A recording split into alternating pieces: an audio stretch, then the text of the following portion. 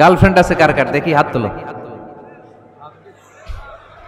মাশাআল্লাহ, সাহস আছে ওদের, বুকের পাটা আছে। হাত নামা বেটা। এই গার্লফ্রেন্ড বয়ফ্রেন্ডের সাথে আমাদের কোনো সম্পর্ক, আমরা বিয়ে করব। কি করব? বিয়ে করব। চেয়ারম্যান সাহেব বিয়ে করাই দিন এগুলোরে, আপনার দায়িত্বে দিয়ে গেলাম। এই গার্লফ্রেন্ড বয়ফ্রেন্ড এগুলো ইসলামের কালচার নয়। বিয়ের চেয়ে ভালো কাজ পৃথিবীতে হতে পারে। বিয়ে করতে গেলে বাপে বলে আগে নিজের পায়ে দাঁড়া, তো এতদিন ও কার পায়ে দাঁড়াইছে? ছেলে মেয়েদেরকে সাহস দেন, ছেলেও পড়বে। ওই যে একজন চিল্লান দিয়ে উঠছে, ওর কমন পড়ছে, কমন পড়ছে। মাশাআল্লাহ। গার্ডিয়ানরা যারা আছেন ওদের দুঃখ কষ্ট একটু বুঝেন আপনারা, মিলাই দিয়েন ওদেরকে, বিয়ের পিড়িতে বসায় দিয়েন। বিয়েতে কল্যাণ, বিয়েতে বরকত। বিয়ের মতো ভালো কাজ হতে পারে না। সব নবীরা বিয়ে করেছেন। আর নিকাহ মিন সুন্নতি, বিয়ে আমার সুন্নাত। ফামান রাগিবা আন সুন্নতি ফালাইসা মিন্নি, যে আমার সুন্নতকে ভালোবাসে না সে আমার উম্মত হতে পারে না। বিয়েটাকে সহজ করে দেন।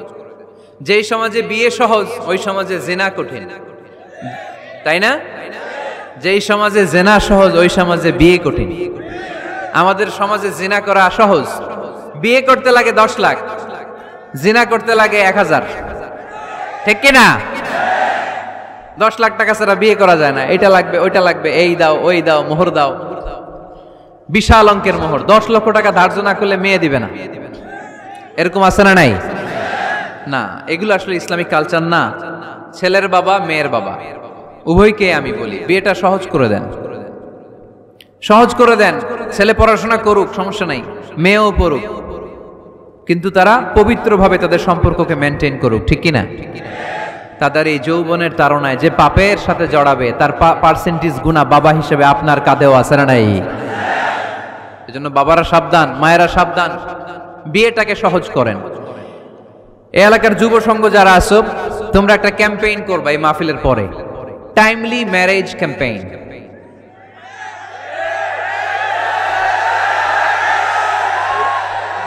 Timely marriage campaign. সময় মতো বিয়ে দিতে হবে, দেরি করা যাবে। বাপ মা বুঝে না, একজনকে হুজুর আব্বাই বুঝে না। গার্ডিয়ান যারা আছেন একটু সদয় হন। ওরা যে পাপের সাথে, পাপের রাস্তা যে ওরা চিনে যাচ্ছে, পাপের পথে যে জড়িয়ে যাচ্ছে, আল্লাহর সুপ্রিম কোর্টের কাঠগড়ায় আসামি করে আল্লাহ সেদিন আপনারে দাঁড় করাবে। আল্লাযীনা হুম লিফুরুজিহিম হাফিজুন, they guard their privates. মুকদ্দমাতুল হারামে হারাম। এট এ গ্ল্যান্স একটা নারীর দিকে চোখ পড়ে যাওয়া এটা হারাম না, কিন্তু এই চোখ পড়ার কারণে এটা জেনার দিকে নিয়ে যাবে, এজন্য এটাকেও হারাম করেছে কে? মুকদ্দমাতুল হারামে হারাম। এই নজরটা বড় খারাপ। আন-নাযার সাহামুন মাসমুমুন মিন সিহামি ইবলিস।